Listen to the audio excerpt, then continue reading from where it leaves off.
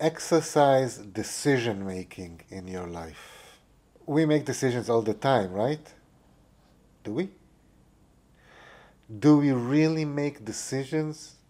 Or are we usually on autopilot, working by the same routines, the same rituals, the same habits, the same way that we always did it? Wouldn't it be more true to say that our default is this automatic pilot? That making the decisions is actually the exceptional part, and we actually only do it maybe once or twice a day. Maybe even not that. I know people that I'm quite sure that have not made a decision in years, maybe decades.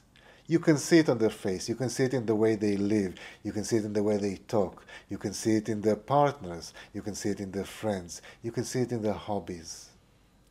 I am saying making a decision is a good thing, because making a decision means that you have some control over your life, even if it is a little bit of control. And once you have a little bit of control, you might have a little bit more and a little bit more.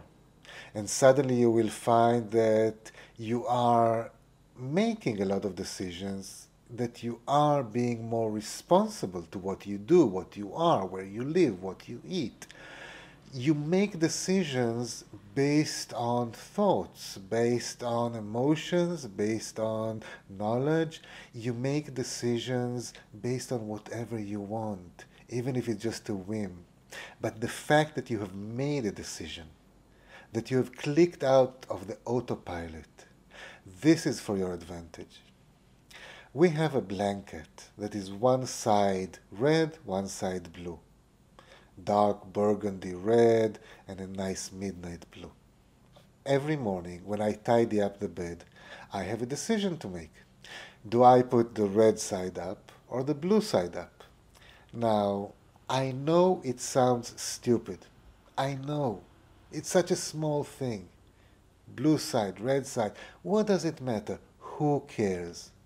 I care. I don't care if it's red or blue.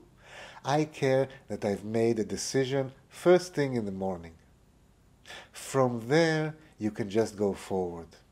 From there, you can actually think about what you want, what you do, what you say, what you read, what you see, what you listen to. Decisions, decisions, decisions, choices, choices. Sometimes autopilot is great. There are full days that I go on there are weeks that I put myself on autopilot. Especially if it's between projects, if you have to wait for something. Sometimes you know that it's the wrong time to make big decisions. So you wait. Then you can put yourself on autopilot. But my advice is exercise making choices and don't let autopilot be your default.